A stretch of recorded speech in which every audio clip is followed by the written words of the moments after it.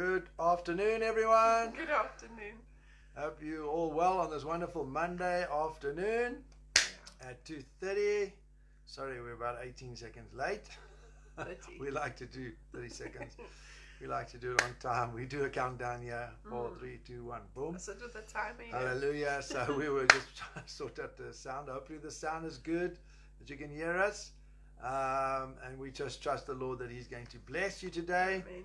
And we are excited about what the Lord is showing us, where He's leading us, and what God is doing. We had an awesome time this weekend, especially yesterday with the divine encounter.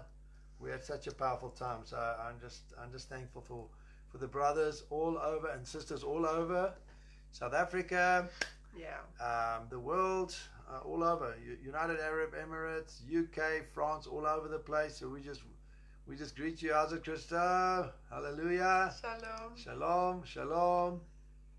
Today is going to be an interesting one. We've got lots of places to go. We've got some steak. We've got some steak.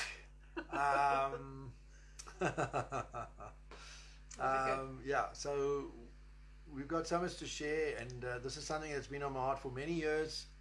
Since I got that vision, not my vision, but the vision that Rick Joyner released in 1993, which is now 27 years ago. Sure. That's a while, eh? It's a while. Right? Just think where you were and what you were doing 27 years ago. The Lord released this vision, which is, to me, one of the key visions for the church. How's it?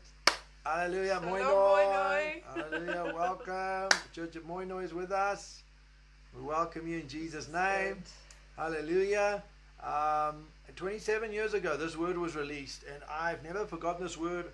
I put it out on our, what we call the golden pack on email. That used to be my job. So if you're send those things out. If you're on our email, you would have received this or going to receive this this word. But you need to take that word and eat it, and then revisit and understand where we are. So we're going to look at that word together with some other words the Lord gave us.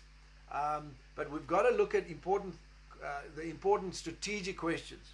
Is basically, where are we as the church right now? Hallelujah. How's it, Annette? Shalom. Hampton Park. Hallelujah. Good. We welcome you. Just tell us where you're from when you join us. And if you're joining us for the first time, it'll be awesome. But we know a number of you are tracking with us over the 21 days of victory. And now today's basically number 7 of position for harvest. Hallelujah. Hallelujah from your gates. Praise the Lord. My gates. God's gates. Hallelujah. Tony, Amen. Welcome. Hallelujah. So the question, we need to answer and get the answers to some strategic questions, because the Lord is positioning us. Now, how do you get positioned if you don't know where you are? You don't know where the Lord is. You don't know where the church is. There is a prophetic timeline. So we're going to look at the prophetic timeline. We're going to answer questions like, where are we as the church right now on God's prophetic calendar? How can we plan if we don't know where we are? So we've got to know who we are, and where we're going in order to track our path, because the Lord is leading us, but He's giving us a guideline, and He's saying these are the signposts along the road, so you know that you're on the track. Because if you miss the track, how do you know if you've missed it? How do you know if you're doing the perfect will of God? Yeah.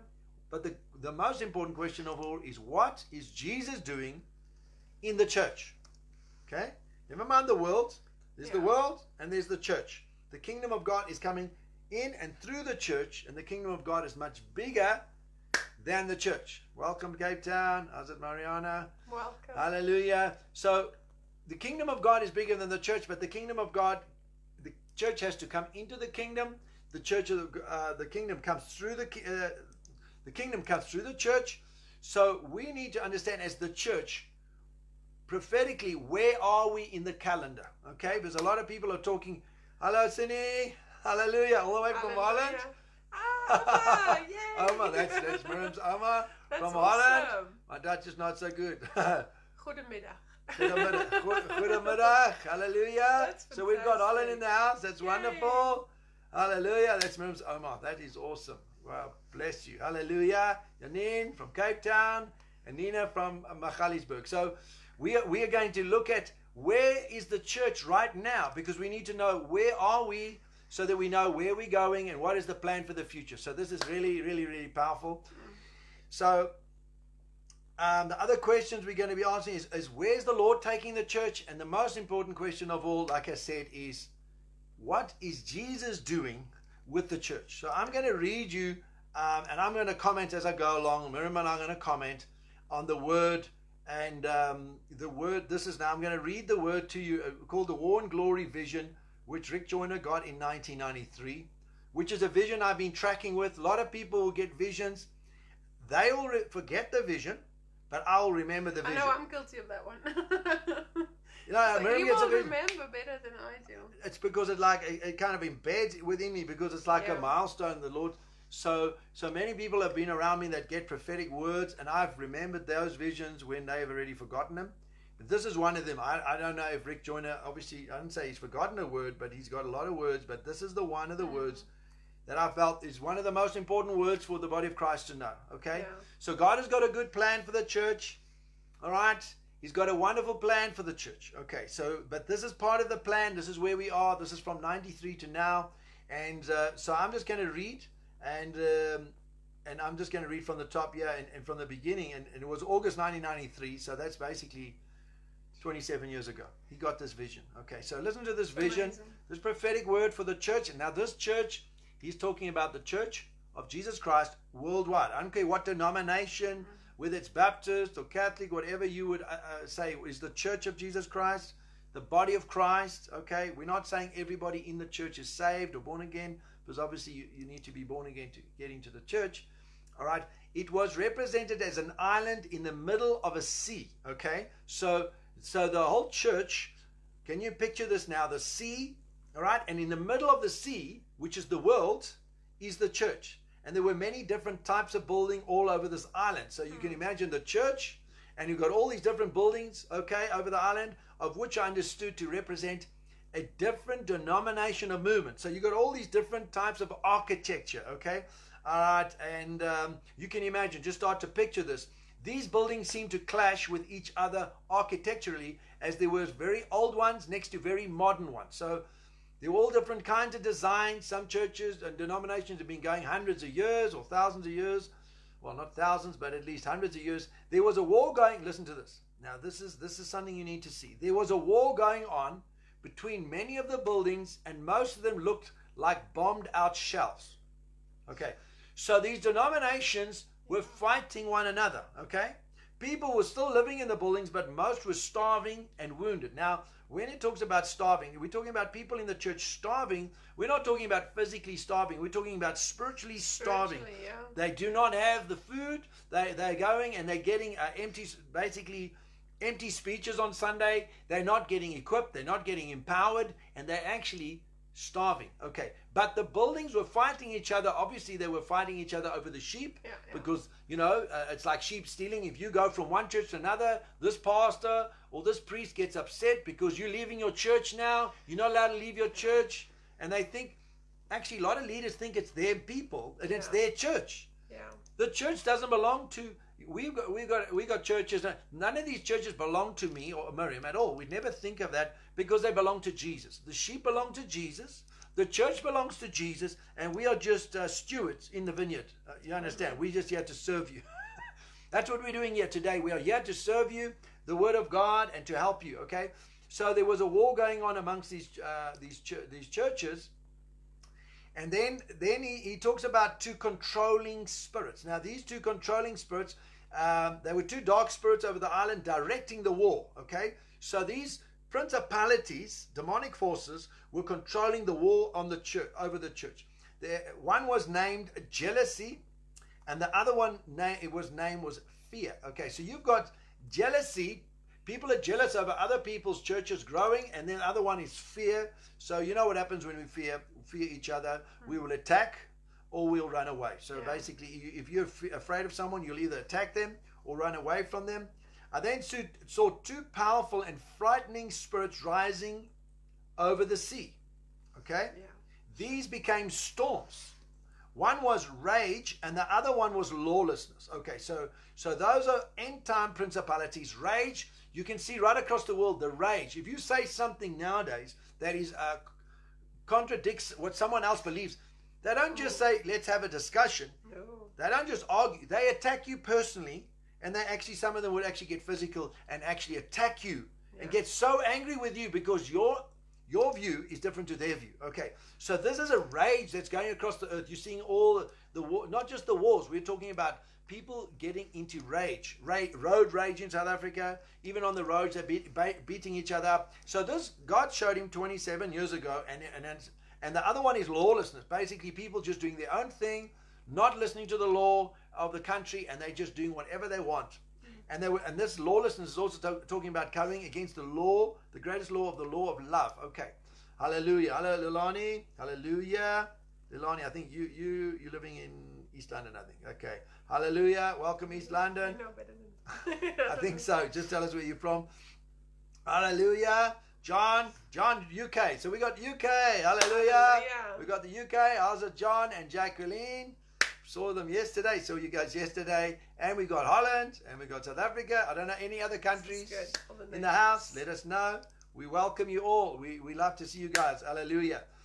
They were stirring. Okay, so these two principalities were stirring up the sea and causing great waves to crash onto the island. So rage and lawlessness were causing waves to crash onto the island. And soon these storms became so large that they seemed even more threatening to the island than the war. So, picture this. You've got the church fighting each other. Yeah. On the outside of the church are these waves coming against the church. Now, we have experienced that for the last 27 years, okay? Yeah. But the whole thing has changed. We've geared up a lot, okay? All right, the war is geared up. And, in fact, what's happening is the waves has gone ballistic right now. We're going to see where we are today in this prophetic timeline, so you know where we are, you know where we're going, so it's not doom and gloom, it's very positive. Yeah, no, we're going to share a very positive word with you today, okay? Yeah. But it does get a bit hectic in the middle. No, but it's good when you have these visions, it gives you something to hold on to, and you know, okay, the storm is here, but we hold on to the word and the promise, because when we get through it will look like this. And that to me is exciting. And you also understand what the Lord is doing. When you don't understand, say, what is going on? What on earth is going on? That's often why he gives prophetic word and dreams, and that is so that you have that word to hold on to. Yeah, you can hold on to that word. And you won't be shaken and moved by what is going on around you, but you know, this is what God said. But that's why we need to hear what the prophets are saying, but the true prophetic words, because we know there's a false prophetic out there. Yeah. And basically, those are I call the Babylon prophets. It's babies, blessings, and bucks. All right, and a lot of divination thrown in between. But we need to hear the true word of the Lord, because the Lord is speaking. Yeah. The Lord hasn't, basically done away with his prophets. And there are people that, and God is raising up all of us, all of you, to hear God's voice. Yeah. But not everyone that prophesies is a prophet. Hallelujah. So we just pray. We just praise the Lord for that. Okay. So what happens is, soon these storms became so large that they seemed even more threatening to the island than the war. Okay. So I felt that the people in the city, now that's the church, had been warned about these storms. Okay, now we have been warned. Okay, we know the storms are coming. All right, and several apparent watchmen, which are the prophets, were trying to do this, and the watchmen are saying, look at the storms that are coming, but no one would listen to them. Listen to that. The church wouldn't listen to the warnings. I mean, I don't know, you could have been used as a watchman in your church. You come and tell them there's a storm coming, and they just shrug you off. They just say, what are you talking about? Don't be so negative. What are you talking about? Yeah. All right, so they just push you aside, and they don't listen to what the watchmen have been saying. So this is very important, also not just for the prophets, but also the intercessors who are watchmen. And they should work together anyway. Okay, so now they need to work together. But so the people only listen to this. The people only, the church only debated and argued about whether the watchmen should be trusted. Oh, how do we see that today? Oh, this is false. This is Kundalini. No. This is that. This is that. It's like, all right. So now the watchmen are. So the big debate was actually, should we trust these people or not? Well, like you've said before, there's entire ministries that are built around breaking other ministries down. That is. They build the entire ministry on judging other ministries. Yeah. So to have nothing to do with those ministries that are becoming obstacles and stumbling blocks. Okay, because you don't want to be a stumbling block, because there's a serious judgment on the stumbling block. Mm-hmm. So they were. This was remarkable, because anyone who just looked up could see the storms for themselves. Somebody says there's no sound.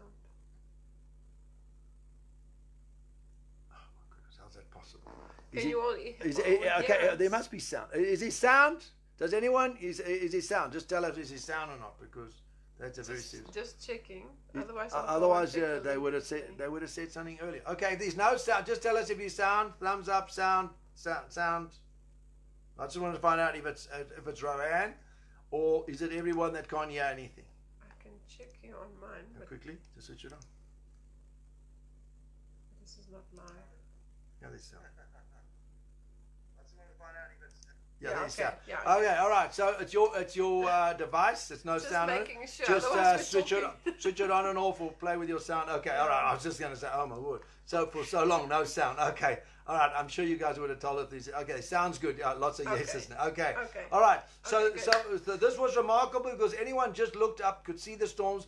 These wars had left so many wounded that the hospitals were fast becoming the largest buildings on the island. So hospitals are churches that look after the churches wounded. The people that have been wounded in other churches, they started to grow because all the wounded people went to the hospitals.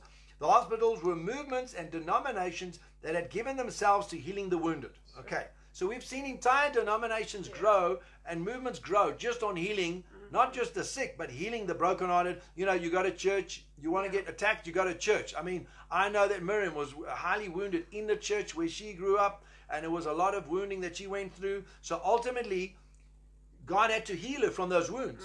And ultimately, you could have been in a church that wounded you, and God wants to bring you into a place of healing. But don't worry, there's hope in this whole picture here for the church, so that you know what the future of the church is. Okay, so as they grew, the warring factions in the church, can you imagine warring factions? This is terrible.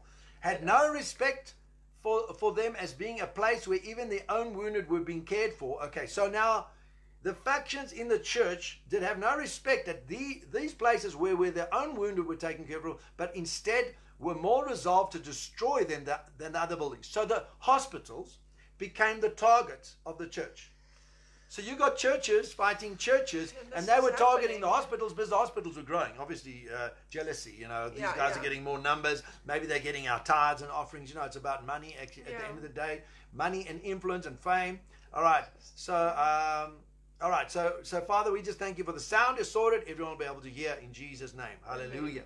All right. So we just pray over the sound, over the internet in Jesus' name. Devil, you're not stopping the sound. And I just say, Corona is not in Jesus' name. Amen. While we at it, the Lord told me, Corona is not in Jesus' name. Hallelujah. It's not going to affect us. We're not going to get coronavirus in Jesus' name. We're protected in Jesus' name. Amen. All right. As the war continued, even those who were not badly wounded had the appearance of phantoms. Phantoms. That means they're like spirits, like ghosts, as they became grotesquely deformed from the starvation and disease. So people were just basically empty, and they had no power, against the attack. Anytime a building received a supply of food which would attract people, it would become a target. Amazing. So if a church got food, that means spiritual food and blessing. Other churches would attack and say, oh no, look at them, let's attack them. And then they attack the other church. How? Through slander and the leaders attacking them, sending out emails. You know how they do it. Okay. All right. I could not comprehend how even a war could be so cruel. And this was the church. Now, this was 3 years before Rick Joyner, or maybe 2 years before Rick Joyner started to get the final quest, where he saw the Civil War. Okay, so this ties in. You need to read the final quest. You can get it on our website in the shop area. Go and get the final quest and read it, because this ties in exactly with the final quest. This was given to him about 2 years before, or a year before, the final quest revelation of the Civil War in the church. Yeah. So what he was witnessing is a civil war in the church. The Christians fighting one another. Okay? All right. In the midst of the battle, men were still trying to add to their buildings or start new ones. But it was futile. Whenever one building would start to rise a little higher than the others, or any time a new building was started, a new church, it would become the main target of all the other buildings. So you start a church in a city. I've seen this happen in Orange Farm. I've seen it in Edenvale. You start a church, the other churches just attack. Boom. It would become the main target of all the other churches, the buildings. And it would quickly be reduced to rubble. So they were very effective at destroying God's church. Yeah. The church was destroying God's church. I mean, it's horrendous. This is a civil war. Well, that's why it's a civil All right. war, yeah. That's why a lot of people on the outside that are not Christians today, they're looking at the church and they're saying, we don't want part of that. Because basically our label for the people outside the church today, they're basically just saying that we're hypocrites. Okay, so they're saying you bunch of hypocrites because look, you don't love one another, you point fingers at each other, you destroy one another, and so many people have been wounded in the church. Yeah. But there's good news because Jesus is going to come and take over the church. Yeah. Okay, so watch this. All right, so we need to apologize as the church to the world, and we need to say we're sorry for being such a bad example because we don't love each other. Yeah. All right, because so many people have been hurt in the church that they left the church and they say, that's the church. Who wants anything to do with the church? When you go to church and you get attacked and wounded and abused, okay? Yeah, for sure, but you don't need that. No. So what happens is, it's a miracle that many people have stayed in the church. Yeah. Because they know it's God's answer, but the church is not basically behaving themselves. We're not walking in love. Yeah. And then, okay, so I was shown, listen to this. So the churches were being reduced to rubble, the new ones, that is. And I was then shown many powerful leaders in the church who were conducting this war. They were leading this war. I'm talking about, Rick Joyner is actually talking about spiritual leaders, okay? All of them had the same word on their foreheads. Treachery. Okay? I was surprised that anyone would follow someone with that written on them. But they did. They followed. What's a good other word for treachery? Just clarify that word, because I looked it up. Well, treachery. That's betrayal. Yeah.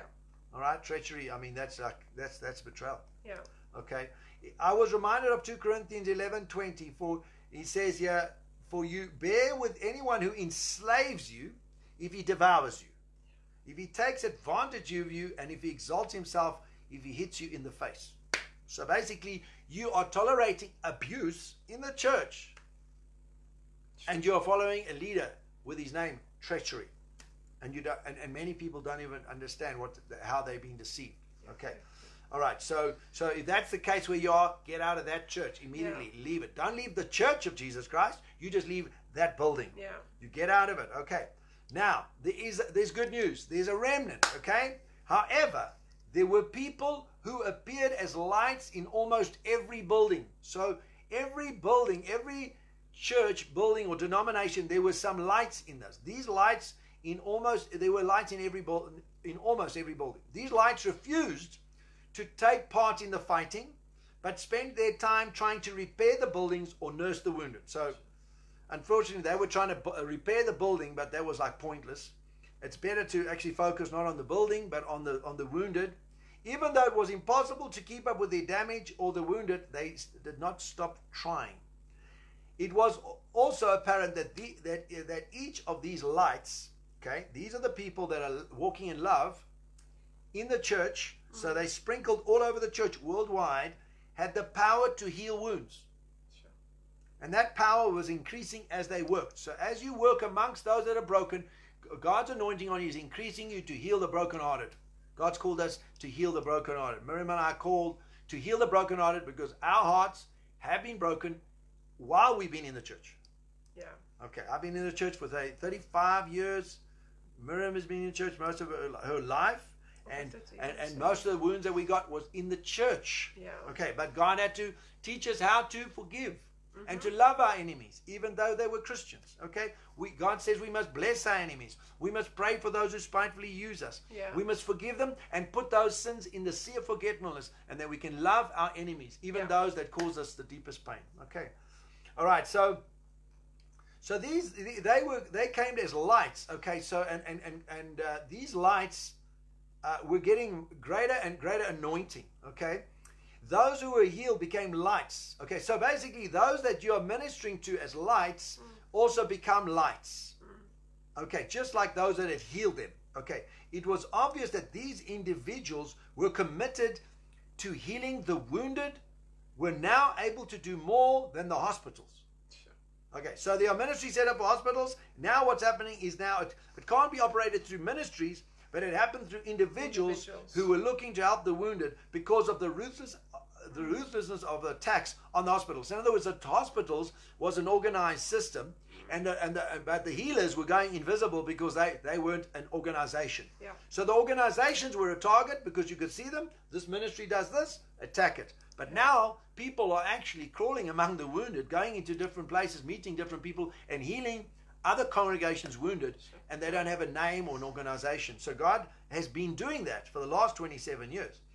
Understanding this, the hospitals, listen to this, so the hospitals dispersed their people as healing teams, which spread out across the island, the church, and moved into many of the other buildings. So they started to send healing teams into the church, okay, to heal the wounded. And remember, the wounded were because they were shooting each other. It's a civil war, okay? All right. There were also small camps around the perimeter of the island, and some of these were involved in the war between the buildings and seemed intent on trying to destroy all the buildings so that they can bring people into their camps. Oh, my word. So there are churches that are trying to destroy all the churches so that they can bring their people, all those people, into their camps. I mean, it's hectic. The leaders of these camps had the same word on their heads, treachery. Okay? And there were a few of these camps which were not involved in the war, and they too appeared as lights. Okay. These were also growing in authority. So anyone in the church now that has decided to actually walk in love and not start to slander and backbite and send out emails criticizing all the body of Christ, those are lights in the body of Christ. They are there. They are active now, and I believe many of you sitting listening are some of those lights. That's why you're listening, because God has connected us. Because God's joining the lights. Joining the dots. Yeah. Joining the dots. Okay. Yeah. These were the growing with authority, but it was different authority than the healing powers that the others had. They had authority over events. Now listen to this. This is amazing. Okay. There were different groups of people who were getting authority over events. We're talking about world events. They were praying to stop small battles and to keep small storms away, and it was happening as they prayed. So it's those that are not involved in the war, yeah, that are lights, walking together, and growing in authority. These are the ones that have growing authority over events, even the actual battle. Yeah. So this is a major big. That is just, now these are the small little house churches all over the world. That's who these people are. So you must know, who is this? This is them. This is those that are walking together. Yeah. Might be 3 people here, 5 people here, 10 people here. All these little house churches that are all insignificant. God is saying you've got authority over events. Yeah. That's why the devil attacks you so much. Yeah. All right, listen to this. The 2 spirits over the city. Remember the 2 spirits over the city, over the church. The 2 principalities ruling over the church right now, okay, is fear and jealousy. So you know, remember the Bible says first bind the strong man. Those are the 2 strong men over the house of God. Did you know that? Fear and jealousy. Yeah. Okay. So all right. So how's it, William? Where are you from, William? Thank you for the blessings. Okay. So I felt that these intercessory groups, they're small groups. I mean, even like we've got the Eagles group, and we've got different groups all on the WhatsApps. We're actually close to having the authority to stop the major battles and big storms, which were obviously the source of agitation of these large spirits. All right, so God has given us authority, and that authority is in the small groups, because the authority is based on humility and truth, walking in truth, and love. Yeah. Okay? Those 3 things. Humility, truth, and love. That's what gives you authority, and obviously from there's a 4th one, unity. The unified group, whether it's 5 or 10, walking together in the mandate of God to heal the sick and heal the brokenhearted. All right, so now we come on to the part which is called the tragedy. Okay, the tragedy is there were multitudes of boats and ships all around the island that were waiting to enter the city as soon as the fighting stopped. All right, so you got the church and you got all these ships with people on it. Okay, which is the lost. And many of these boats were full of refugees from other wars, and many were wounded. There were also ships bearing kings, presidents, and those who appeared wealthy and prosperous. These were all afraid of the storms. They were afraid of the storms on earth right now, okay? But they could not enter the city, which is the church, because of the fighting. Now, this is the harvest. This is revival. So why does revival tarry? Revival tarries because the church is in a mess. Yeah. The church is fighting one another, and we've gone from city to city in South Africa, and wherever we go, it's the same problem with the church. They're not willing to work together. They're in jealousy and fear, and they're very independent as well, and they don't want to work together. All right? I'm talking about all the 7 cities. Okay, we haven't been to all 7 cities, but at least Cape Town, PE, George, and also Edenvale, and other cities. Yeah. And I believe it's all over the world. The church doesn't want to work together. Okay. So, I can honestly say I've never seen a city church completely working together. I don't know if any of you have. Please let us know. I'd love to visit. Will there be revival there? There would be revival, but that's what I'm saying. I don't think we have seen this. It's coming. I've got good news. It's coming, but not in the way you think. Okay, let's just carry on with this prophetic word. Now, so basically, the harvest is out, and it says, their groans and screams were so loud, I was surprised that no one in the city would hear them.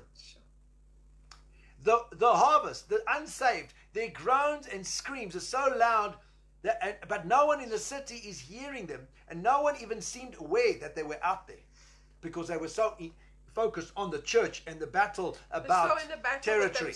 Okay, that they can't hear the cries of the lost. This is so sad. Okay, this is very, very sad. Now enters Jesus, wisdom. Okay, hallelujah. You can hear now. Hallelujah. Praise the Lord. Then I saw the Lord standing and watching. He was so glorious that I wondered why I had not seen him before, or why anyone in the city did not stop to worship him. Sure. To my amazement, no one was able to see him. No one was able to see him. I then looked into the eyes of some of the people, and they were all so bloodshot. The eyes were full of blood, that I was surprised that they could see anything. All right? And in the final quest, I think he talks about it's the blood of Abel. Remember Cain? The hatred towards his brother. It's the blood of Abel in the eyes. The bloodshot is the blood of Abel in the eyes of Cain. And so when we are so upset and angry with our brother, our eyes are full of blood, and it's the blood of Abel which cries out from the earth. So because of the blood in the eyes, they could not see Jesus. And then I wondered why the Lord did not stop the fighting and seemed content just to watch. As if he had understood my thoughts, he turned and said to me, all right, so don't you wonder about that as well? Why does the Lord just allow the church to attack itself? Because basically that's what cancer is when the cancer comes into your body, the body attacks itself. Okay? And so Jesus is standing on the outside of the island, on the edge of the island, watching this whole thing happen. And then he says, Jesus says, now listen carefully what he says. He says, this is my church.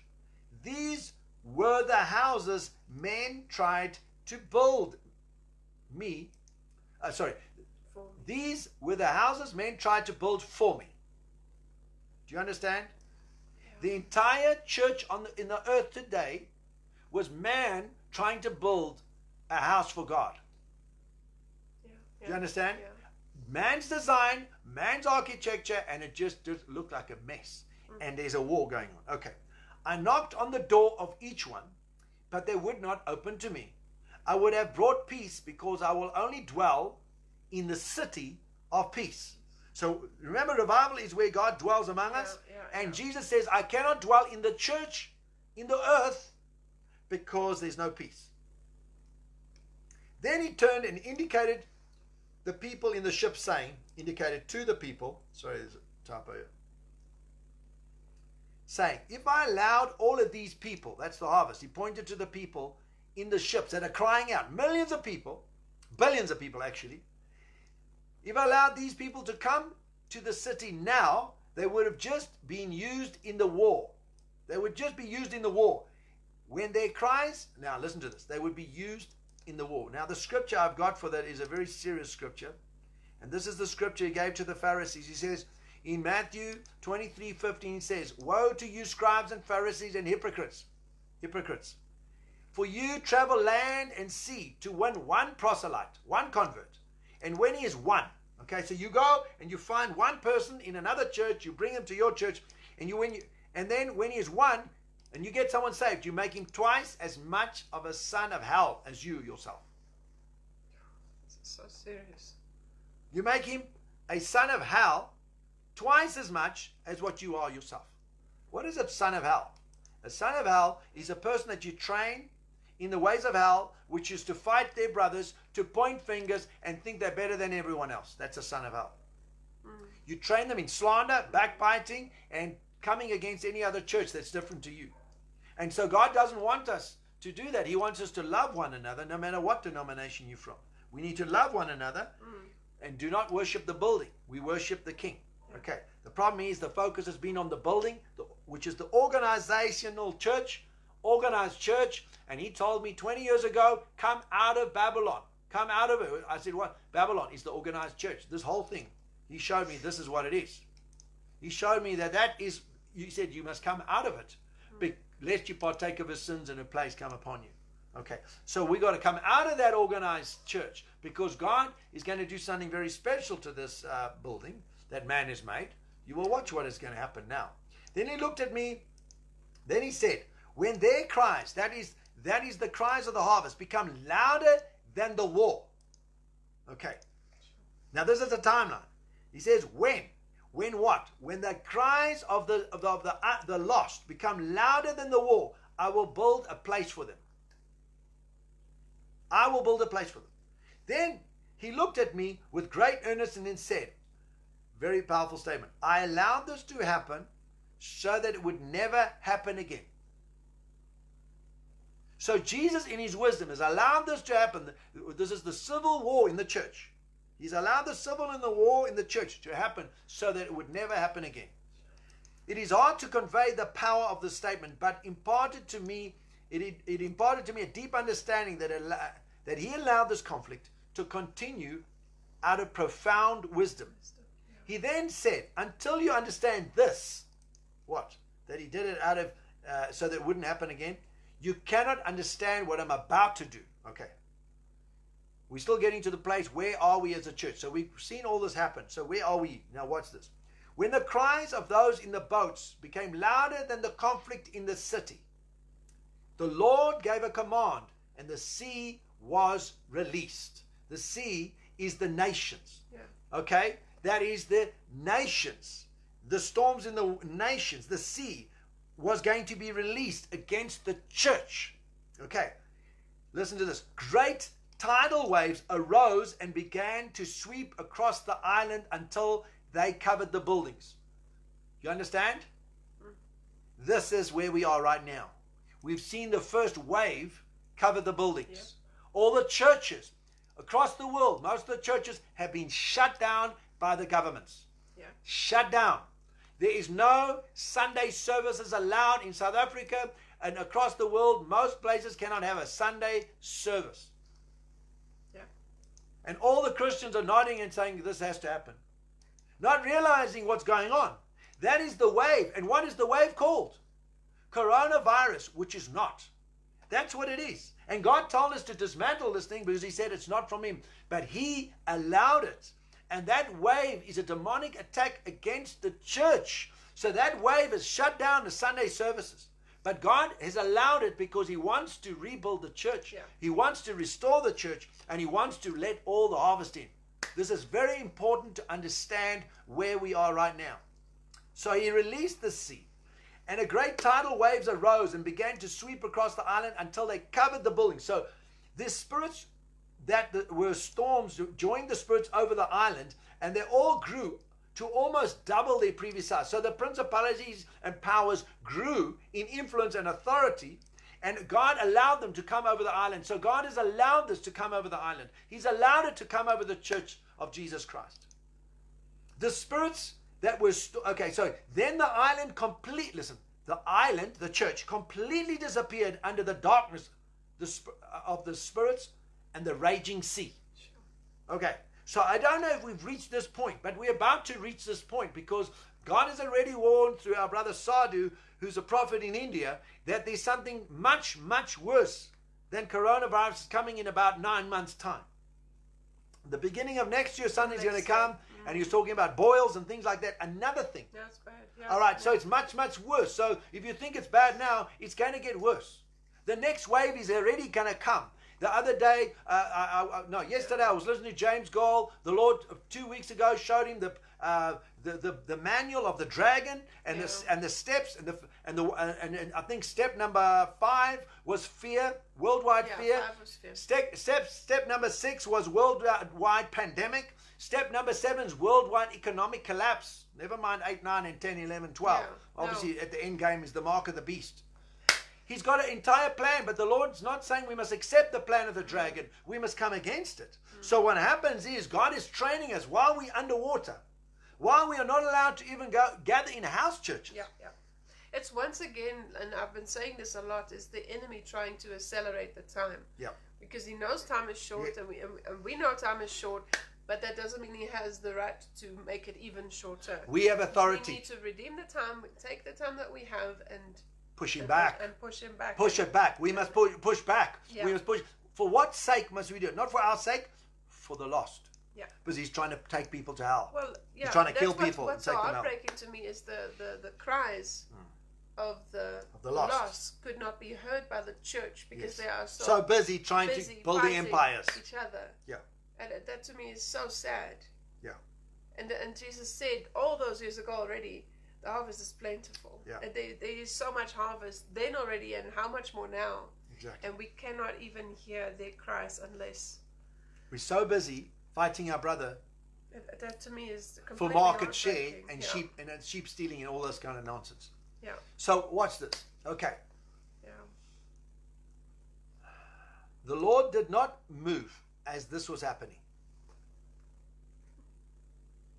These very important statements. Okay. So I'm going to basically put a copy out there on WhatsApp so you can have a whole copy of this word. I'll send it out with the notes, this word, so you can study it, share it, and discern where we are. I'll show you where we are today. I knew that my only protection was to stand as close to him as possible. That is exactly where we are right now. The first wave has hit us. That's exactly. The Lord has been saying that for the Lord. I mean, since we started the lives, it's the 21 days of victory, and then we carried on. He says, come look at me, climb the mountain, come closer, look away from the world, look at my eyes, behold my face. It's over and over and over the same thing. So when I studied this word again, because Warren gave it to me back in 2007, and I know it, but now I know it more. Is when I read that again, I thought this is exactly what the Lord has been saying. What He's been saying right now in this season, right now. 27 years ago, He gave it to our brother Rick Joyner. It's just amazing. And now He says, and now think how applicable this word is right now. I knew that my only protection was to stand as close to Jesus as possible. People, that is what you need to do right now. Don't worry about the mark of the beast, this or that, or whatever. Get close to Jesus. Get close to Jesus. Seek the Lord.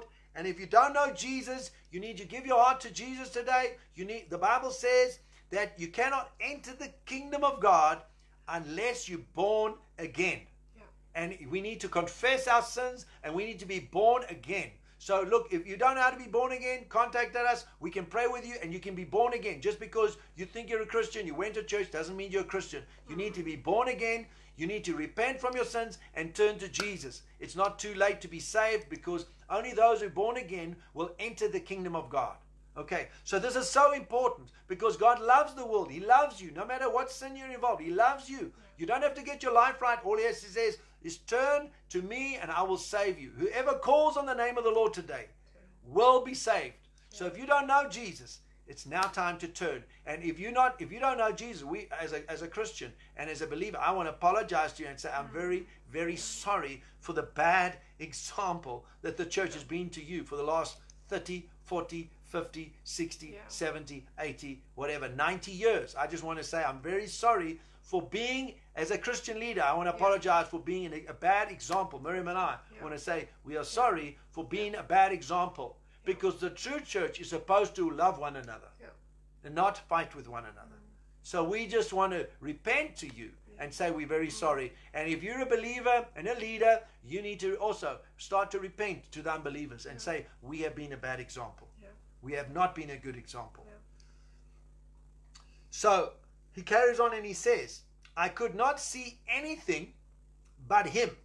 So that's why, don't worry, you're trying to find out where we are in the book of Revelation. It doesn't matter. We are supposed to seek his face, because only when you seek his face will you understand. And here is the answer. Many of you have been praying for the answer. Here's the answer. This is where we are.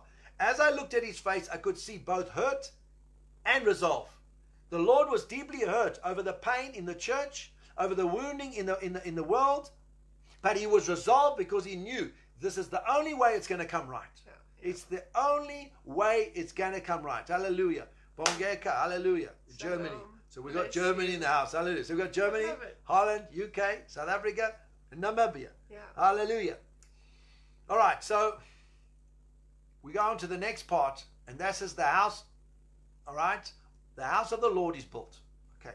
Slowly the storms died down and the tides receded. So we're going to go through storms. In the next year, 2 years, we're going to go through storms. Eventually these storms died. Not just one storm. Corona is the first storm. I was thinking about it today, and I was actually talking to Dominique about it, is the waves of labor. You know, in the beginning you just get like labor pains. Braxton Hicks. Yeah, you know, now it comes. Pretend labor. This is what this is. It is just a little wave. Labor pain. And it's so interesting to watch the response of the people and the church. That's it. Yeah. Just to see the response, what's going on in the church. What's going on, and yeah. But this is generally the labor pain that's going on. Okay. The individuals, now listen to this. Slow these storms die down and the tides recede. The tide means the tide is going back out again. The individuals who were the lights in the buildings emerged. The individuals who were lights in the buildings. Now, those are people that are part of churches right now, emerged and remained standing where the buildings had once been. I just want to focus on that once being bit. All right. That basically means that every organized church that you see today is going to be annihilated by the storms. Not one building stood. The structure was washed away by the storm. Yeah. That is the man-made structures that we've made, God is going to demolish. Yeah.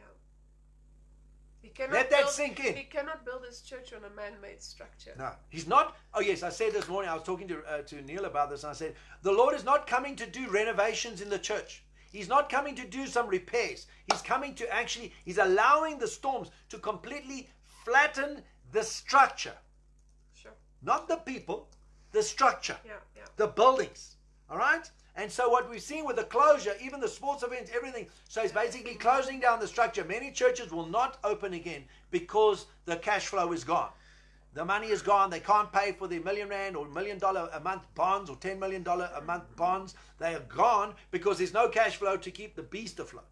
This thing consumes a lot of money when you're running a shopping mall and no one can shop anymore in your church, which is now a shopping mall. All right, I remember what Jesus did with the shopping mall in the temple. He came with a whip and he overturned the tables. And I believe what does it look like when Jesus overturns the table in the church today? And I believe this is what we're seeing right now. We're seeing that he's just basically shut the cash flow down. And we have to reassess. And God is saying, he's saying, I'm allowing this because it's going to be for the best. Okay, so you got to hold on to Jesus. Don't hold on to your horses. Hold on to Jesus because he knows exactly what he's doing. That was his he knows exactly what he's doing. Vision. Yeah, this is the protection in this vision, was holding on to Jesus. Looking at him. Yeah. He's actually looking at him, okay? So basically he says, my only protection, all right, was to stand as close to him as possible. Okay. So the buildings will collapse.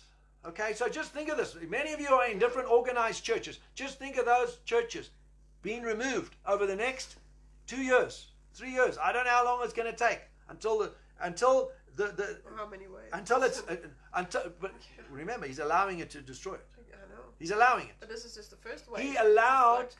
The Lord is allowing the waves to come and destroy the organized church. Then the Lord, who had been on the edge of the island, moved to the center. You see, the Lord had been on the edge of the island. So can you imagine? You've got the island, the church, and Jesus is standing on the outside of the island. All this time.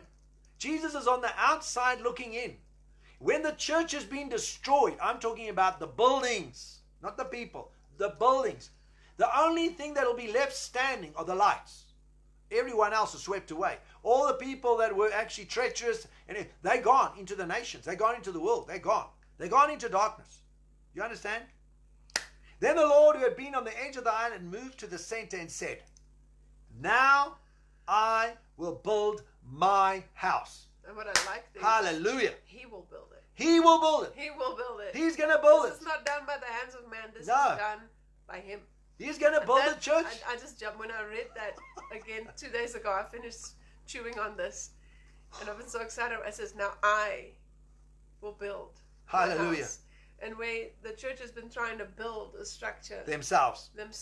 He will build himself a house where he can dwell. Well, what does it say in Psalm 127?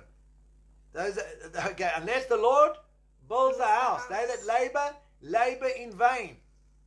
Unless the Lord guards the city, the watchmen awake in vain. So the watchman, that scripture applies exactly for that right now. Just get it and post it there on the. That is such an amazing scripture. So this is good news because Jesus is going to build His church. Who's excited? Hallelujah! I'm so excited. Thank you, Lord. Amen. Roanne, every day with Jesus is sweeter than the day before. Amen. Amen. Fire! Hallelujah! Just receive His fire right where you are in Jesus' name. Psalm 127, verse 1 and 2. Read it. Yeah, read it. Psalm verse 1. Unless the Lord builds the house, they labor in vain who build it. Unless the Lord guards the city, the watchman stays awake in vain. And then it carries on with it. It's vain for you to rise up early and sit up late. But that Psalm 127 verse 1, I'll copy it into the live stream. All right, so now the pillars were... Okay, so now what happens? Jesus says, I will build my house. Now it gets exciting. So if it's been a bit negative right now, don't get negative. How's it, Louise? Praise the Lord. It gets better. Hallelujah. The best news is coming. And all of those were lights started turning to the Lord. So the lights turned to the Lord. Remember, the Lord's in the middle of the island right now. It's completely dark across the world. The church has effectively disappeared. The world's going to say, where's the church gone? But suddenly the lights, the remnant. The lights came on. The lights come on and the lights turn to Jesus. Okay, they turn to the Lord in the middle of the church. The chief cornerstone and all the stones are looking at Jesus. And all these lights started turning to the Lord. And they turned. And they became even brighter. And each group has changed into a living pillar right where they stood. So God is going to raise up pillars. What are the pillars going to be? There it tells you. A group, which is a house church. Each house church that stands in this time is going to be a pillar. And He changed into a living pillar right where they stood. Soon it became obvious that these pillars were the framework of a building which would almost cover the entire island. That is amazing. Now that's how He builds His church. So what He's doing right now is that you and I need to be positioned and get your house in order, get the altar in your house going. That's what the Lord's saying. Prepare yourselves. This prepare, is the preparation. Prepare what? Prepare your prayer altar. Build your family prayer altar and start a house church. Yeah. Because it's these small house churches that God is going to raise up as pillars in His structure. Yeah. Hallelujah. Not part of a denomination, but these house churches are going to just come up and God is going to build His structure. Watch this. The pillars, remember what the pillars are groups of Christians that are lights together. All right? God made them into pillars. Now the scripture that came to mind immediately when I mentioned it this morning, I was talking to Neil about this. He basically, in Revelation, I think 3, he says those that overcome will become pillars in His house. Okay? I didn't know that. I'm looking at the word pillar as you talk. All right. So it's Revelation 3:12. Okay, you can post this one as well. This is a promise, okay? So I'm going to read a little bit before that, and he says here, and he's talking about, be careful of people that say they're Jews and are not. We even got that today. People that are saying they're Jews and they're not Jews, okay? He says here, because you have, verse 10, let's go to verse 10, 3:10. Because you have kept my command to persevere, I will keep you from the hour of trial which will come upon the whole world, to test those who dwell on the earth. Behold, I'm coming quickly. Hold fast what you have, that no one may take your crown. And then he says, he who overcomes, I will make him a pillar in the temple of my God, and he shall go out no more. And I will write on him the name of my God and the name of the city of my God. There's the city.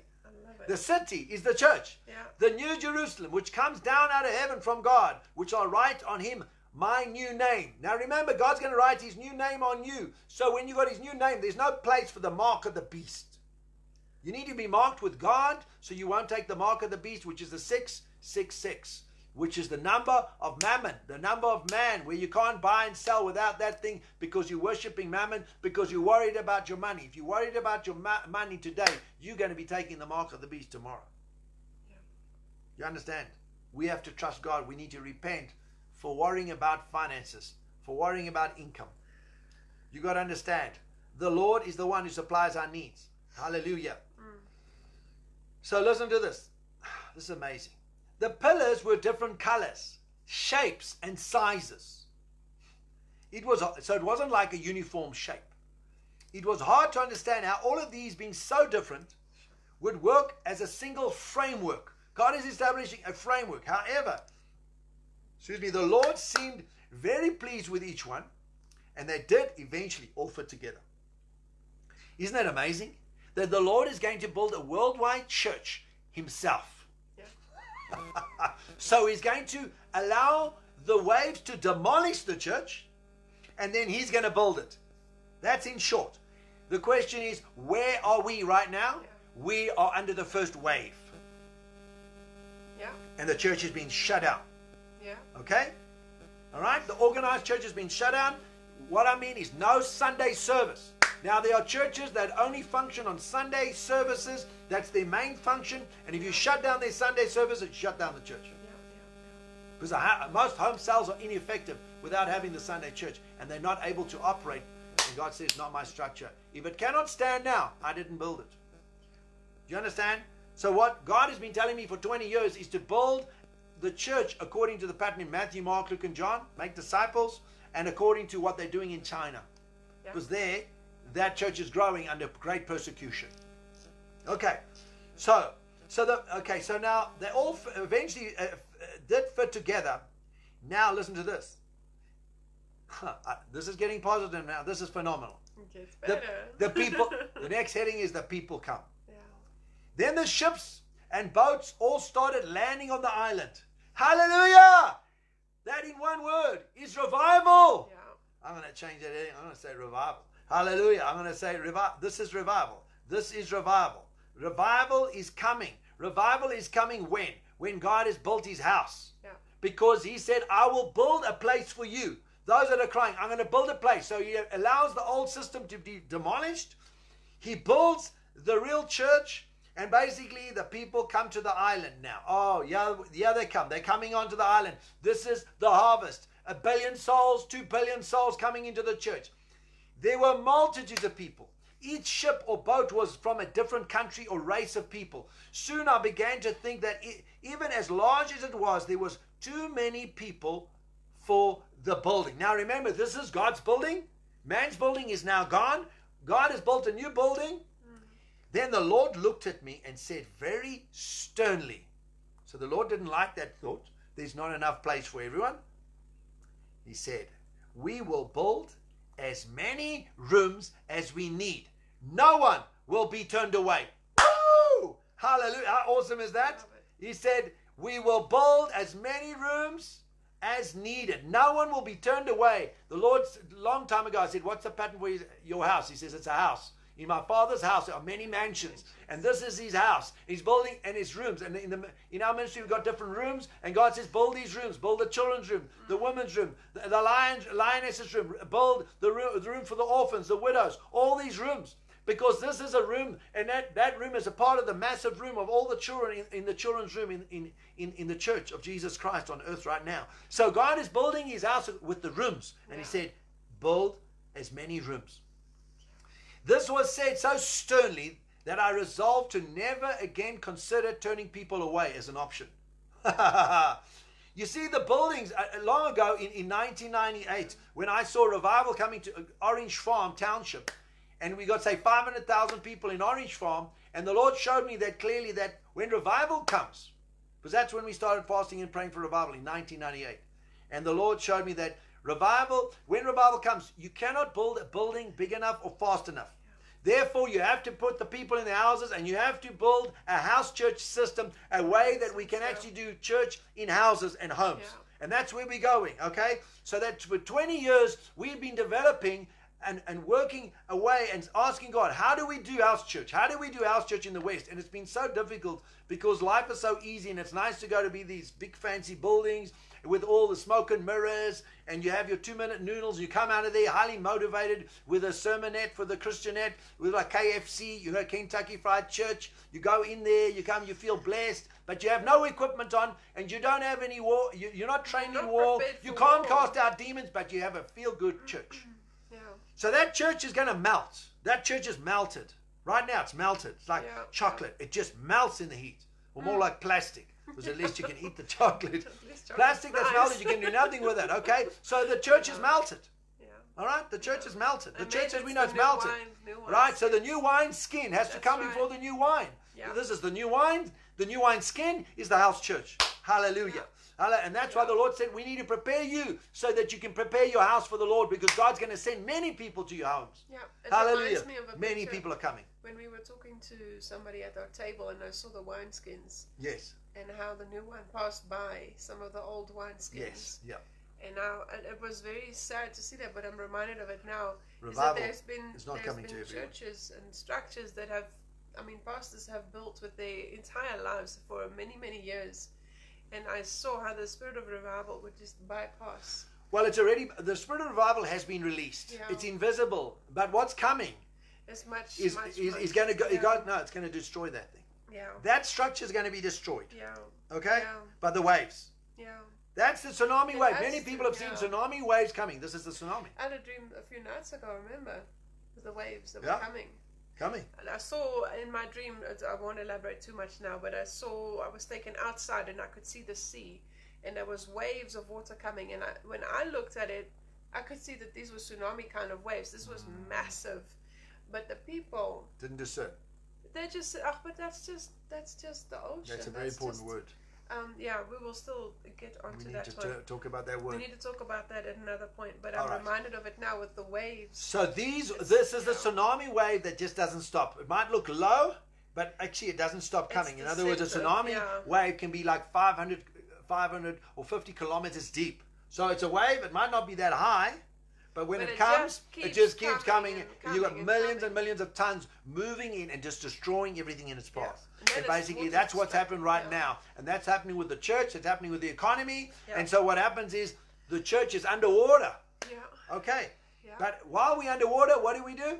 We hold on to Jesus. Keep your arms up. Keep your arms up with the HOP, our power, and you surrender. Hallelujah. You got it? Yeah. Thank you, Jesus. Hallelujah. Yeah. So now, watch this. Okay, so Krista had a similar dream. All right, so now, then people looked at me. Okay, so now the Lord looked at me and says, we will build as many rooms as we need. Okay, so now, this was said so sternly that I resolved never again to consider turning people away as an option. I love how that shows the heart of the Father. Yeah, it's like, boom, done. If there is a room that is needed, then there's a room. We'll build another room on. We're going to build a room. Because no one will be turned away from his church.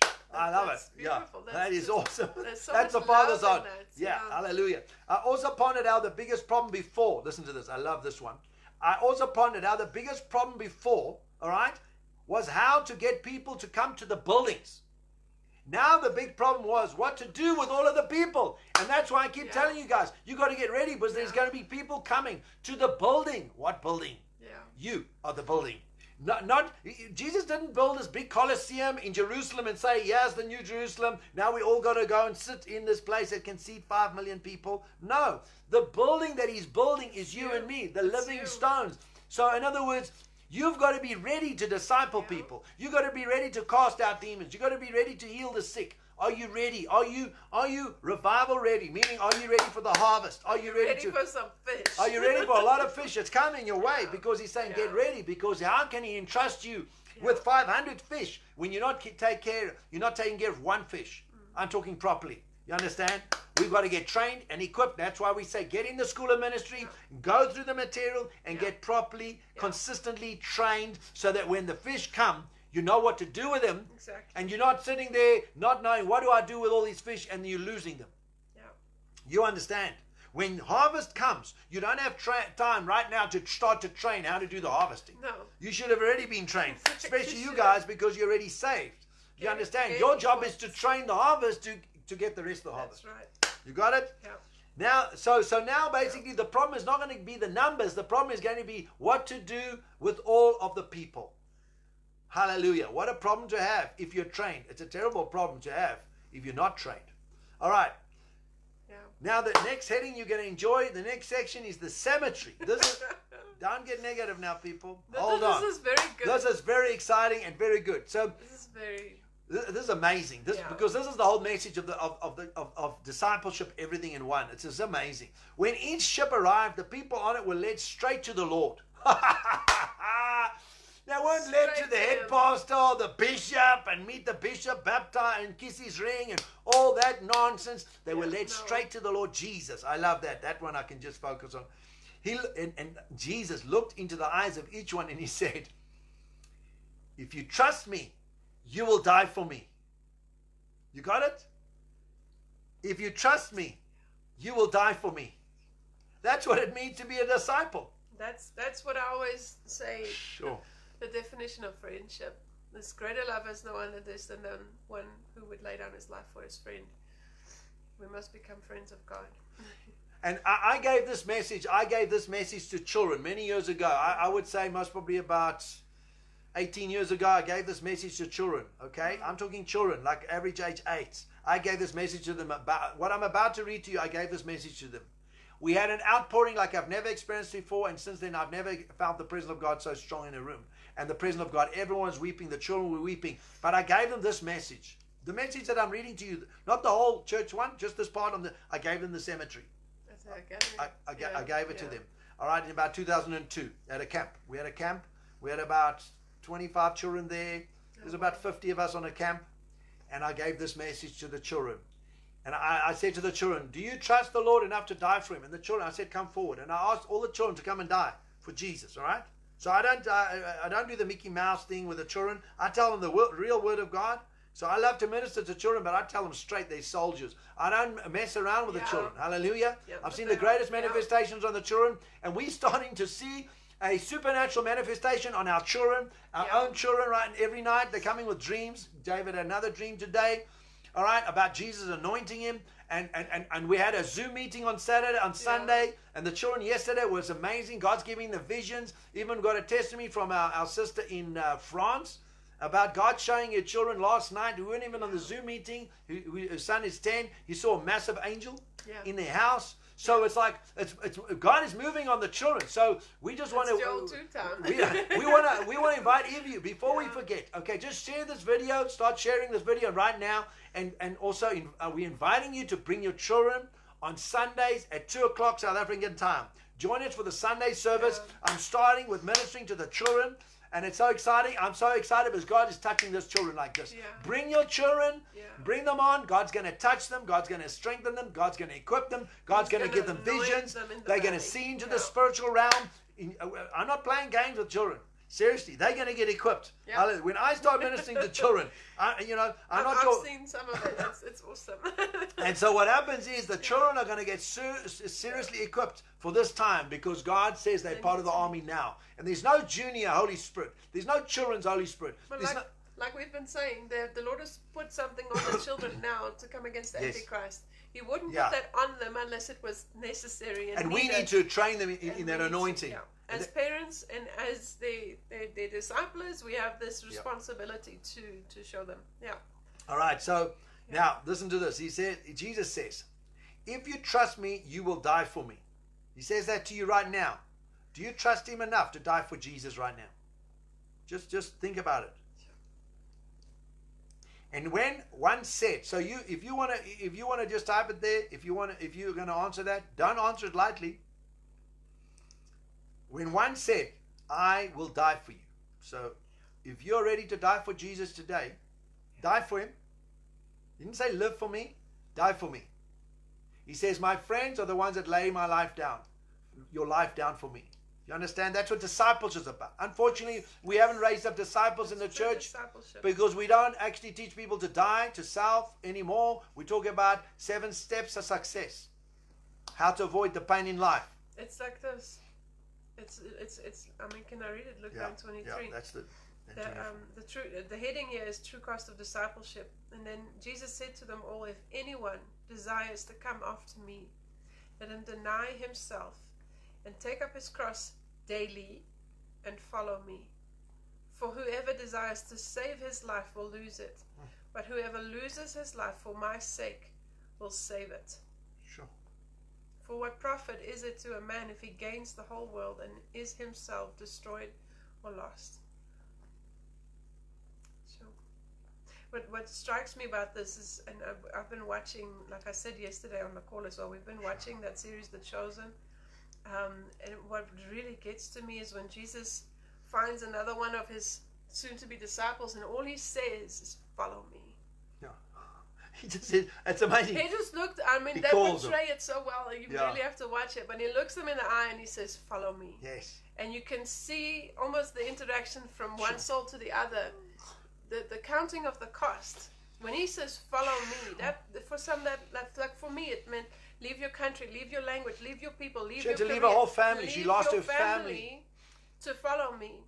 I had to explain this to David recently, and it was such a beautiful thing to be able to explain to him that I could say, yes, I will follow you, even though it cost me that, but it is worth it. Sure. And he could see that. It was really special. But when Jesus says, follow me, those 2 words are so loaded. Yeah. Because there is a cost in the follow. But you will die for me if you follow me. That's what I'm saying, is it's the dying. That's the dying. And the dying is painful. Let me tell you, it's painful. Okay, to get rejected by your family, to lose your family, like I've had to lose my family, Mirjam's had to lose her family, and it's very painful. But she had to lose her family because she had to obey the Lord, and the Lord told her what to do. Okay, so ultimately, I just praise the Lord for the pain that I've had to go through. Yeah. And Mirjam as well, because ultimately He's worth dying for. Yeah, no, if He's worth living for, He's worth dying for. Absolutely. And we got to teach disciples about dying to self. If we don't teach them about the cross, they're not disciples. This is what we must teach the children. Jesus is worth dying for. He's worth dying. If they can see that, they will gladly. Well, this is what happened. I'm going back, like, I think it's 17, 18 years. I spoke to these children. There's about 20 of these children. Around about 20 children. I'm not sure how many children. And the average age was about 8. And I'm talking to them there, and there were children from Orange Farm, all different races there. And I said to them, right now, Jesus says, will you die? And I asked them to come, and I said, and listen to this. Those that He said will die for you, this is what's coming for you. He says immediately He thrust His sword right through his heart, which caused real pain. So if you say you will die for the Lord, He takes His sword and He thrusts it through your heart. And I said to the children, I said, the Lord is standing here with a sword. If you want to die for Him, step into the sword. And when they stepped into the sword, the power of God came down. Those children were weeping. They were weeping on the floor. I'm talking about 5-year-olds walking around prophesying over adults. The place was full with the glory of God. The adults were crying. Every single person in the whole building, there was about 50 of us, was just crying and weeping. And this went on for hours. The biggest encounter that I've ever had with the Lord is when I released this message to the children. So we just want to say thank you, Lord, that you are releasing the message right now to us and to the children. And then to those who tried to avoid the sword, it was obviously even more painful. To those who relaxed, it would not seem to hurt as much. So basically, you need to die quietly and quickly. I call it DQQ. All right? Just type it in there. Dominique. Dominique has got, she knows that DQ. That's quiet. Die quietly and quickly. Okay? DQQ. Die quietly and quickly. Hallelujah. You got it? Die quietly and quickly right now in Jesus' name. We thank you that this video will be blessed. And it will not stop right now. Hallelujah. There we go. Hallelujah. Thank you, Jesus. Oh, wow. Welcome, India. Hyderabad. Martha. Huh? India. Welcome, India. Praise the Lord. Hallelujah. We praise you, Lord. Die quietly and quickly in India, in Ireland, in Germany, in the UK, in South Africa, Namibia, all these nations. Hallelujah. Hallelujah. We bless you in India. Hallelujah. Praise the Lord. Yeah, we also in lockdown here. Yeah. What is it? What's it? Mathama. We're also in lockdown. So we bless you now, Mathama. We bless you. We pray for salvation over you. Hallelujah, Mathama. Yes. Hallelujah. Do you know Jesus? If you know Jesus, just say, I love Jesus. Okay, hallelujah. Praise the Lord. Okay, so we've got India on here. I love it. Praise the Lord. God's bringing nations. So you must join us on Sundays. Hallelujah. Maybe at 2 o'clock. Yeah, Dominic, you can send him a message directly, connecting with the ministry there. Yeah. Hallelujah. Thank you, Father. Hallelujah. Yeah, there is a brother. Praise the Lord, brother. I don't know, your brother. I can't see. Sister. He or she is saying to you, brother. Yeah, I'm your brother. Support. We support you in prayer. We bless you with fire in Jesus' name. Amen. And Matthew chapter 6. Go and read Matthew 6. There's all the support you'll ever need. Hallelujah. And the prayers from your brothers and sisters. All right. Now, to those who relaxed, it didn't seem to hurt as much. And they were taken to a cemetery with the words on the cemetery. It was called obscurity. It's not a place that you want to go to when you want fame and a name. Come to the church, get famous, become a musician, stand on there and release an album after a year of being saved, and you become even more famous now. You understand? He said obscurity is over the gate. That means you're hidden. No one sees who you are. You got it? I felt compelled to follow them. Those who had been stabbed, were checked to see that they were really dead before they were buried. It's very important that you are properly dead before you're buried. All right? Some clung to life for as long as possible, and they didn't want to die to self. They just said, no, I'm going to... And were laid off to the one side. Quickly, those who were buried began to rise as lights, all right? Just as like they had survived the storm. Just like those that had survived the storm. So in other words, there are lights that are pre-storm, that went through the storm, and then those that are coming, that are getting saved, have to die quietly and quickly, and when they rise up, they will be as bright as the ones that led them to the Lord. Yeah. Hallelujah. Or the ones that received them and trained them about being disciples. I noticed that they were not staying in their tombs the same length of time. Some of them arose before those who were clinging to life were even buried. So in other words, you determine how quickly you're going to die. Hallelujah. Thank you, Jesus. Yeah. Yes, that's a John. Unless a grain of wheat dies, it abides alone. But if it dies, it'll bear much fruit. That's the resurrection. Yeah. But you first got to have a good death before you have a good resurrection. That's the seedbed. Yeah. Woo, hallelujah. Amen.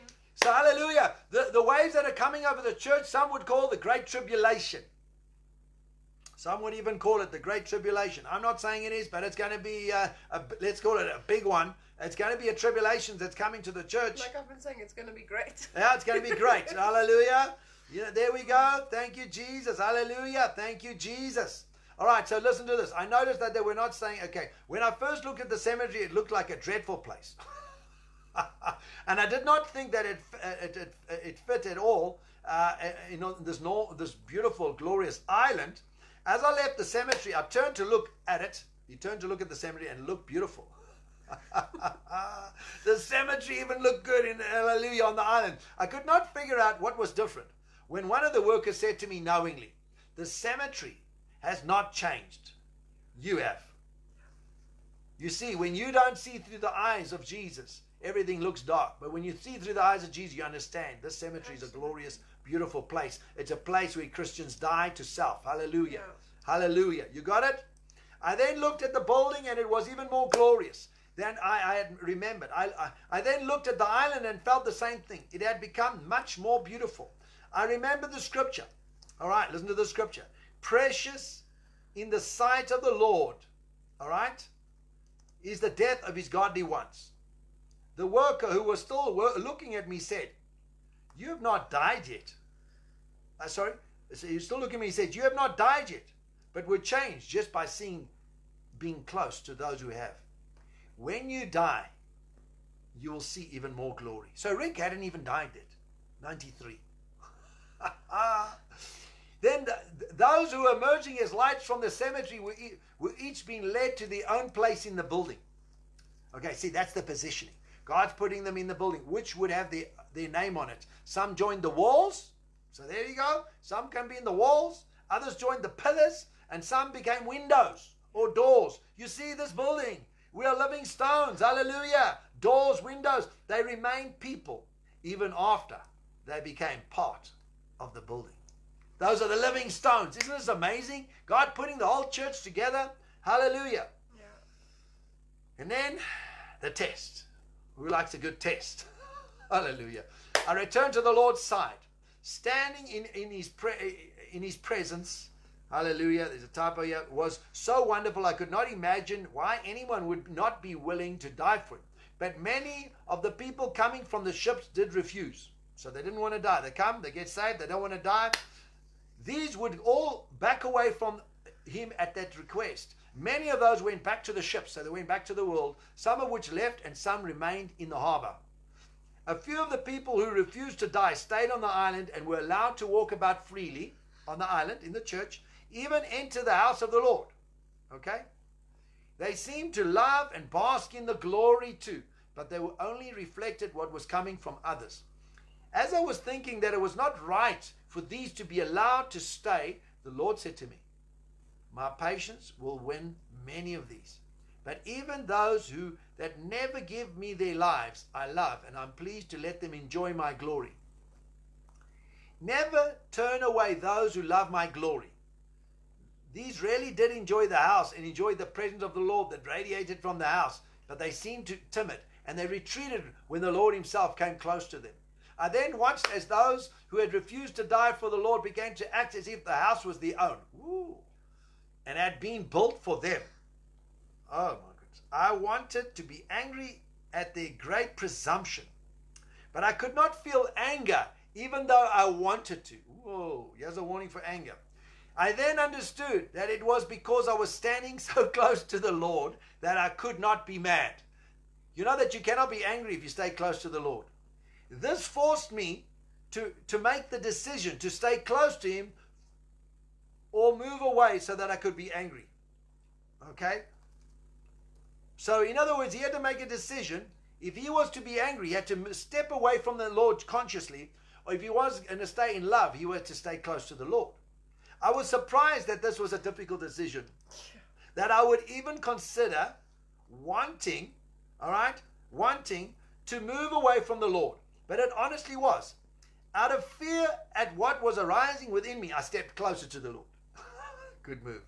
That was wisdom. He immediately reached out and grabbed me as if I was about to fall off a cliff. As I looked behind me, I was astonished to find that I had been on the very edge of one, and I had taken that step away from the Lord to feel anger. I would have stepped off the cliff.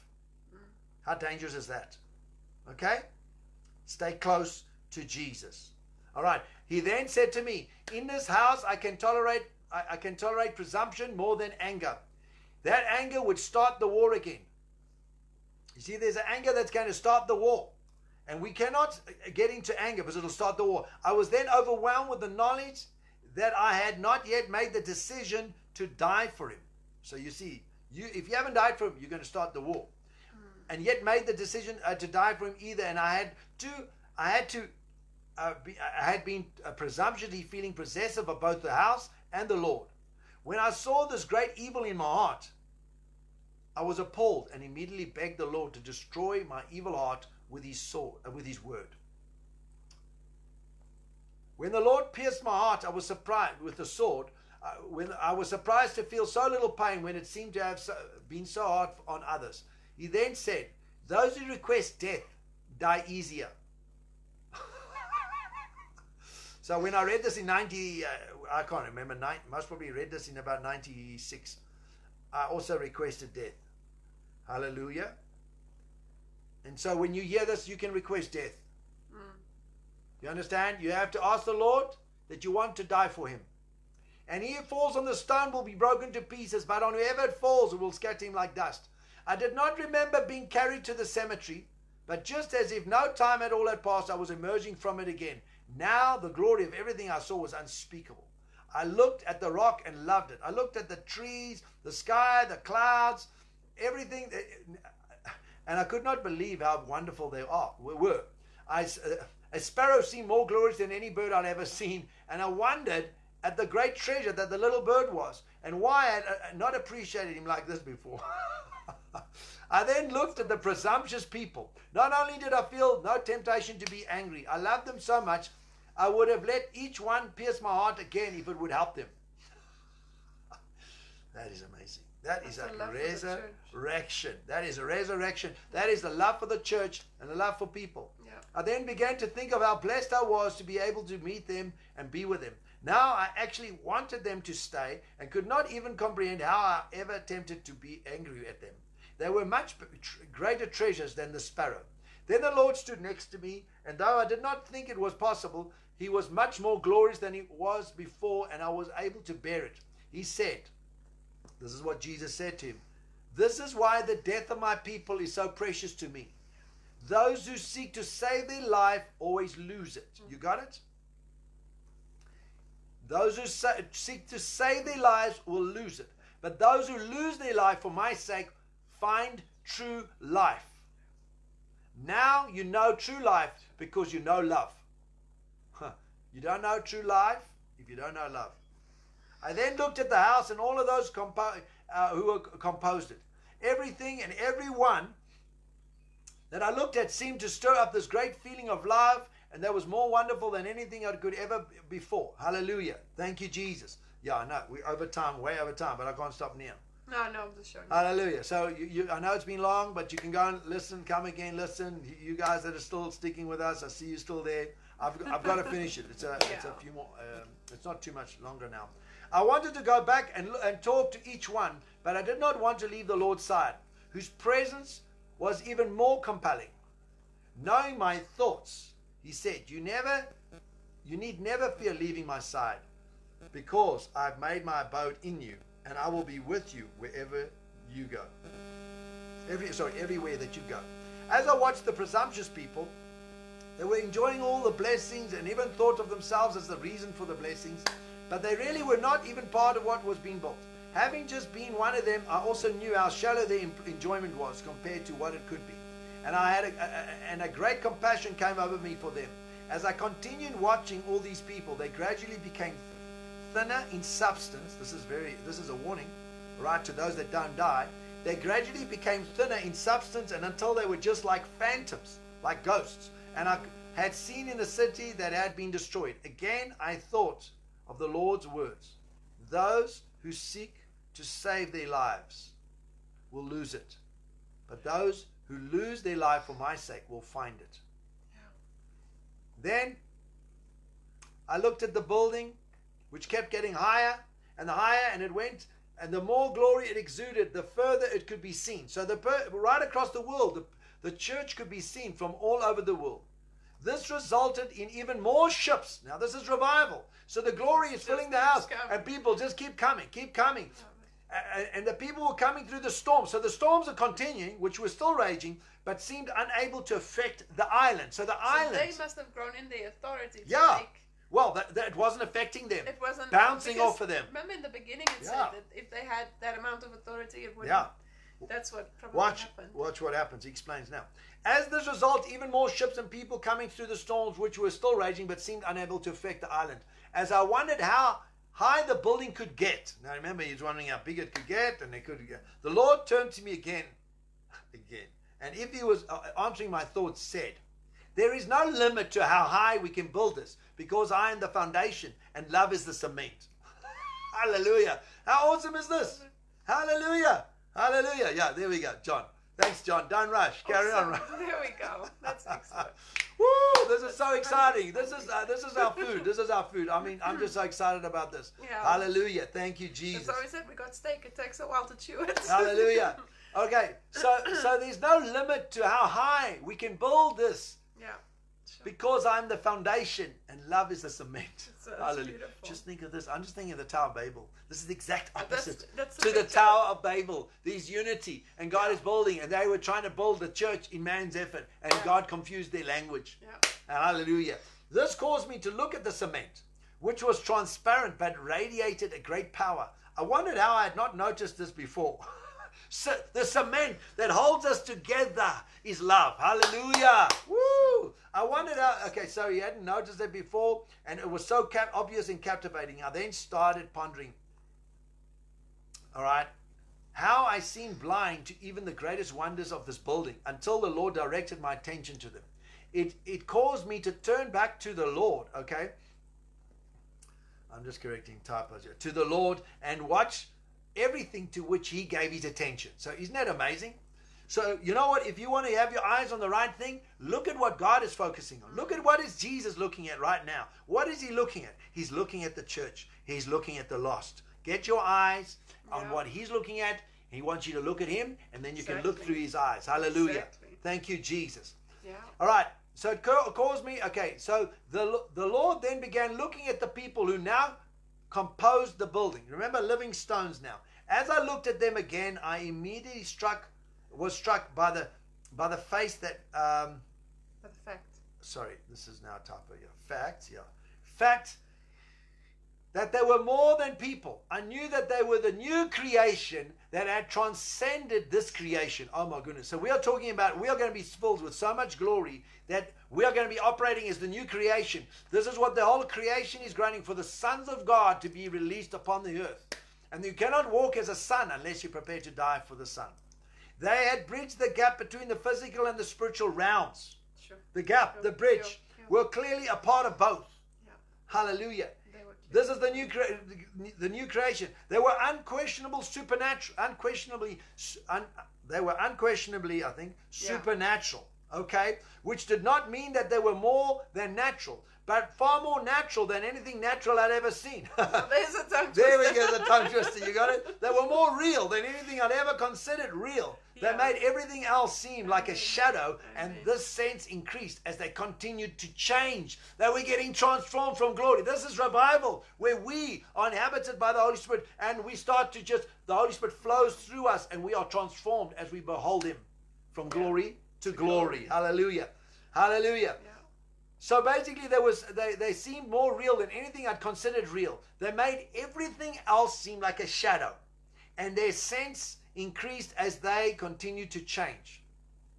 Soon the glory that was coming from them could be seen and felt. The feeling that was not like a touch, but like an emotion. As I walked close enough to this glory, it made me feel so good that the only way that I could describe it was wonderful intoxication. Not one that clouded the mind, but illuminated. I felt somehow ennobled, but not with pride. Not with pride, but with a powerful sense of destiny. I also felt the profound security, all right, as if in complete harmony with the ground, the air, and especially the Lord and his house. The feeling was so good, I never wanted to move again. With the addition of each new boatload of people, this is a revival coming in boatloads, all right, nations, tribes, and tongues coming in, all right. The transformation of those already a part of the building would continue. The glory of the whole building would increase and expand. This made everyone in the building greatly rejoice with the coming of each new group of people. So there was the people rejoicing. Here comes the harvest, another wave load, another boatload. Here's another 1 million saved, another 100,000 saved. When those who came from the cemetery took their place in the building, those who were already tried to give the new ones their own glory. Listen to this. They tried to give them their own glory. As they did this, the glory radiating from the Lord would increase. So as you're imparting the gifts that God's given you unto them, the glory of God is increasing on the Lord, and he would give even more to those who had given their own glory away. Isn't that beautiful? Hallelujah. So the anointing that God's given you, you give it away. Yeah. Hallelujah. God said increases it. And it just glorifies him. That's amazing. His glory is increasing, and the glory on you is increasing, and then you just keep giving it away. Just give him his glory. It's a rolling mass action. Yeah. Those who were the most devoted to this sharing would be the ones used to start the next level of the house. So this is level upon level on the house, which kept going higher and higher and higher. Rooms. Hallelujah. This house is multi-story, multi-dimensional house. Hallelujah. I thought of this basically is the glorious church. We're looking at the glorious church. I thought of how opposite this was from the jealousy which had prevailed previously in the city. I then tried to ponder jealousy to understand it more. He's trying to understand jealousy. But it was almost impossible to do because I could no longer feel jealousy. I had a difficult time even understanding what it was, and it seemed as unreal as if I only existed in bad dreams. So he couldn't even fathom jealousy because he was in such glory. The joy of sharing was so great that not doing it seemed incomprehensible. The more glory was shared, the more one received to share. This is so awesome. Such a powerful end-time revelation of where we are in the church. The joy of sharing was so great that I knew that all of us would be spending eternity just seeking others with whom to share the glory. So we're sharing the glory, and as I'm sharing the glory, he's embodying more glory. Yeah. As you share this glory, more glory is coming to you right now. Yeah. Marthama, we release the glory of God over you now. Amen. God wants you to share the glory with everyone on your phone, your WhatsApp. Tell them that Lord Jesus loves them. Hallelujah. Amen. Hallelujah. Whether they're Hindus or Muslims, doesn't matter. Just tell them Jesus loves them. Hallelujah. Hallelujah. Release the glory that's already upon you. If you're born again, you've got the love of Jesus in you. Hallelujah. The joy of sharing was so great that I knew all of us could be spending eternity. Okay, I had this strong sense of knowing that the Lord would be creating many new worlds just for us to have new places to share His glory. I then knew that this was why He created the universe with such diversity and why He created it continuing to expand at a rapid pace. Those who touched His glory were touched by a love that had to share the glory, which caused them to expand. He had given us the universe to share His glory with. He had set in motion a glorious chain reaction that would never stop. There were no limits on time or space, and we would need every bit of it. All right, now let's get to the end. We're at the end now. Here's the exciting part of the end. It says the storms return. All right, so we have all this happening, and the storms are returning. Then suddenly my attention was turned towards the storms that had continued to grow. So that it doesn't mean got bigger. It just got bigger. To my shock, they had grown larger and faster than the house of the Lord. So God's house was going up, and the storms were growing even bigger and faster than the house of the Lord, and were now coming towards the island. So you must know there was a time of quiet. And in the time of quiet, God brought revival, and this house grew. It could be in the time that we're going into now. Could be the very time we're going into now, where revival comes, the house is built, but there's another storm coming. That's what I've been saying. Yeah, so here it is. This is it. Yeah, Mirjam's saying we've got months to go. When things normalize somewhat again, it's going to be like a window of time that we need to really take advantage of and prepare for the next wave. Well, this is it. This is the preparation. This is now basically cemetery time, dying time, harvest time, building the house time. All right. So now, basically, great waves covered the island, and listen, this glorious building that Jesus built disappeared from my view. When I first read it, I thought, "Oh my goodness!" So now what? The glorious house that the Lord built disappeared. Even though I was still very close to it, the fury of the storm was beyond comprehension. Now, this could be the Great Tribulation. Okay? Yeah. Now, I know many think they're going to escape and they're going to go in the rapture, but just in case the rapture doesn't come before the tribulation, remember this. All right? Hallelujah. I knew that it was, and if the rapture comes before this, I'm with Jesus. Eh? So, I'll apologize on the way out and say, look, my doctrine was wrong. Sorry. On the way up. It's all good. You understand? It's all good. But you got to be ready. You got to be ready. Better to be prepared. You got to be ready. Hallelujah. Ready for Jesus. Hallelujah. So now,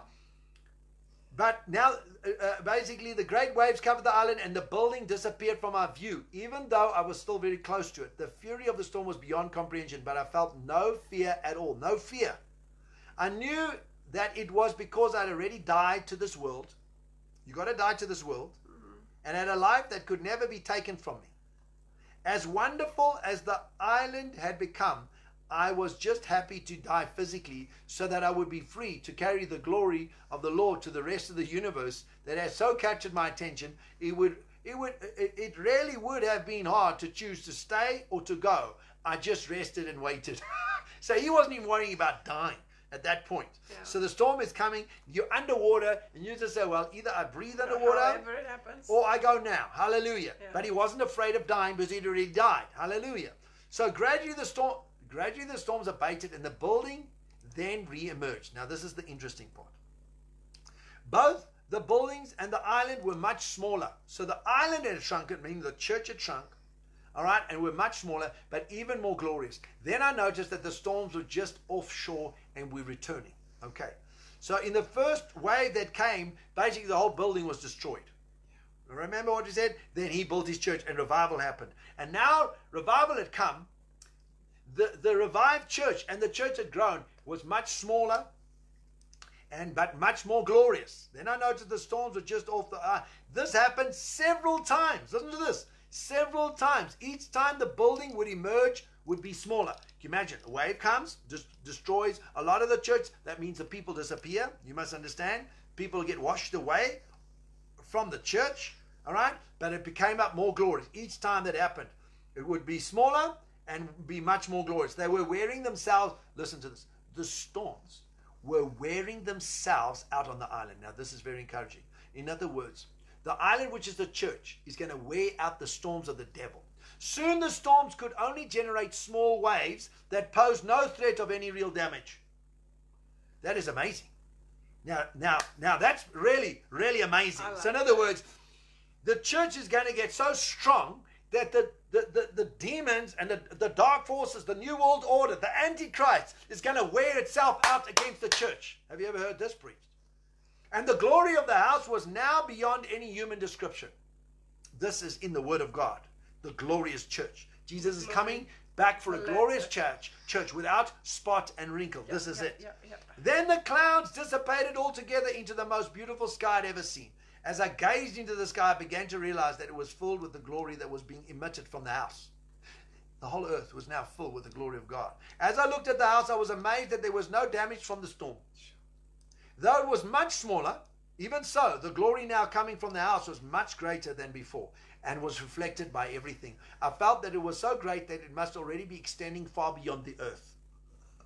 So people, you could see it from wherever you are in the universe, extending from beyond the earth. Then the vision changed and I was alone with the Lord. All of the great feelings were gone, even the love. He looked at me earnestly and said, the war is almost over. 93, he said that.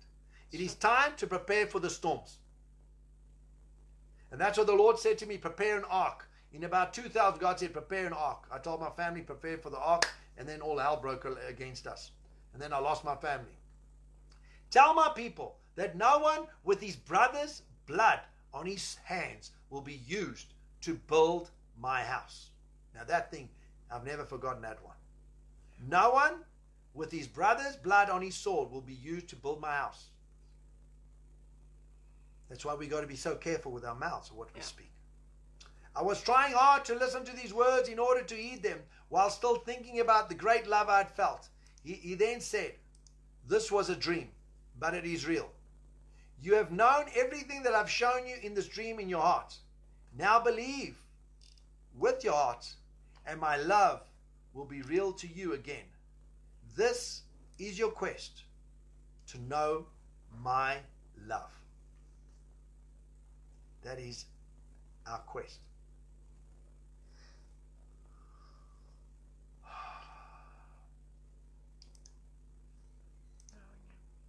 Then he's got a whole lot of comments, which I'm not going to go into right now. We've done a lot of the commenting as well on it, but I will put it in the notes in the WhatsApp. You will get the whole word in there. Okay. I've been chewing on this for a few days in the last week. Now this word I've been tracking with for 20 years. This word is like stuck in more than 20 years. I've been tracking with it and thinking when it's going to happen. And now suddenly, when I saw this thing with the corona and the shutdown, I thought, this is it. The church is shut down. We're there now. We are there. So we could be at the point that after coronavirus is now lifted and people come out, the harvest will come out because we will only know when the church is actually demolished. When the church is demolished, you know this has happened. If it's not demolished, we might need another wave to demolish it. Those that carry on standing. Because this is going to be not run by an organization. This is going to be run by Jesus. Jesus is coming into the center and we will see the harvest coming in. He's going to build. All right, so the harvest is coming, revival is coming, but he's waiting for the church to get ready. Okay, so the readiness is dying to self, getting close to Jesus, seeking his face. Look at him. training, do your training, equipping, so that you're ready to feed the hungry, to help the broken, and to disciple the nations.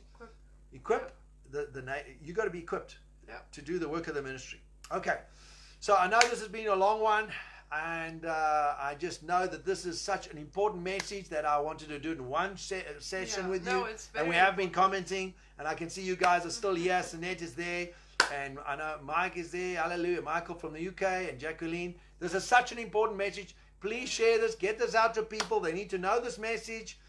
But it's important that we understand where we are. Because a lot of people read the message, they don't understand it. That's why I wanted to comment with it. So they say, where are we now on the prophetic calendar of the Lord? And so the question is, what is Jesus doing? Jesus is standing by, and he's watching the storm come. And he wants us to come closer to him, because he hasn't yet started building the church. All right.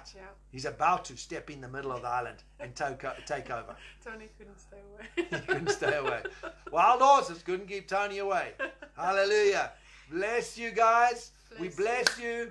We thank you for staying close to the Lord, because you guys are the lights out there. Keep the light shining. Keep your eyes on Jesus. It's like torchbearers, like in the blueprint. So, well, it's lights. Lights all over the place. So this... Awesome. Every prophet only sees in part. Mirjam sees in part. We see in part. Rick Joyner sees in part. Sadhu sees in part. But we need to put all the parts together. See what God is saying. Okay? So this is what the Lord is saying to you. And I know this just helps me. Because I just like to know where we are. And this is basically helping me. So God bless you guys. I'd just love to share that with you. And I'm so glad I could just release that to you. Now it's recorded. And if anyone's concerned where we are, just say, listen, watch this. Then you'll understand where we are. This is where we are. Hallelujah. God bless you. God bless. Shalom, shalom. Shalom. Okay, don't forget, Corona is not in Jesus' name. And the back of this thing is broken in Jesus' name. Hallelujah. Woo-hoo. Shalom, Janine. Hallelujah. Hallelujah.